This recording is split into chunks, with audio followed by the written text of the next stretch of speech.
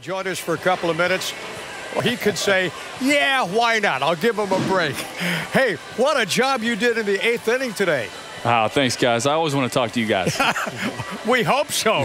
You strike it. What was it? What'd you throw to Brignac when you struck him out?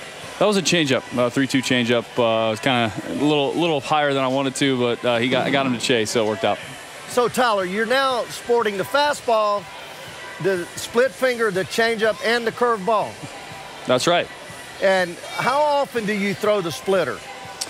I try to throw when I'm heading the count. 0-1, 1-1, 0-2, 1-2, that kind of thing. Maybe 2-3 times an outing at most.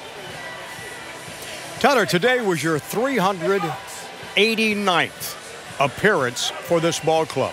Nobody even close to those numbers. And Ray and I kept saying, when Clippard comes out of that bullpen, the other team has got no shot. Well, I appreciate that.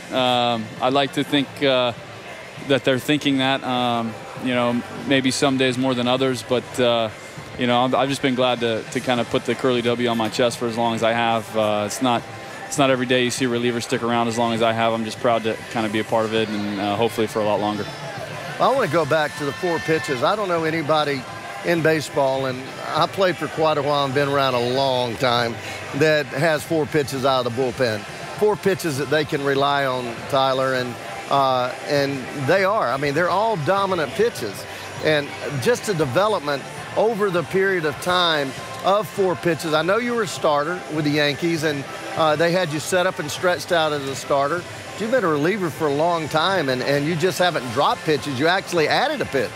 Yeah, it's just one of those things. I've always considered myself a pitcher more so than a thrower. And down in the bullpen, I feel like some guys get caught up in, not being able to go to all their pitches, maybe just relying on 2 each outing or something like that. But I've always kind of just been very stubborn in the fact that I want to throw all my pitches, and just it gives me a comfort level out there on the mound to know that the hitters don't know what's coming all the time, that I can have a big arsenal like that to kind of keep them guessing, behind or head in the count, and that just gives me confidence with each pitch that I'm throwing.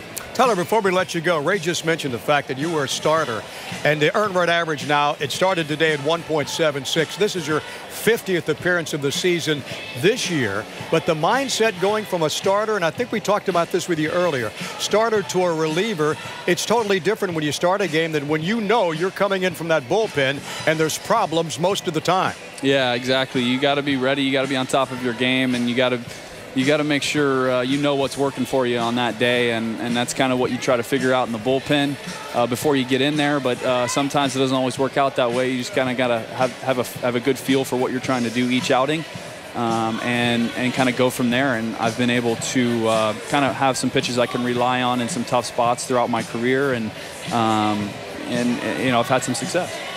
Well, we always appreciate your time, my friend. Thanks for sticking with us, and we'll catch with you again next time. All right, thanks, guys. Appreciate it.